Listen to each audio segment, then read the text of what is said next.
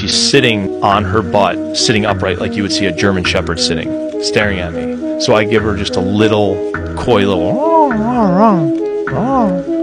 She lays down, she maintains eye contact with me, and then she's just sitting there staring at me, and then she sits up again, and I howl again, just a little one. She lays down again, she's just maintaining eye contact, and then she leaves. That night, so the area, the tundra that I was on, was greatly impacted by even human foot traffic. So you have to be really careful where you step, because you know your footprint will be there for a long time. So we'd walk on these little planks that we made out of 2x4s that would sit up on logs that were, you know, that we placed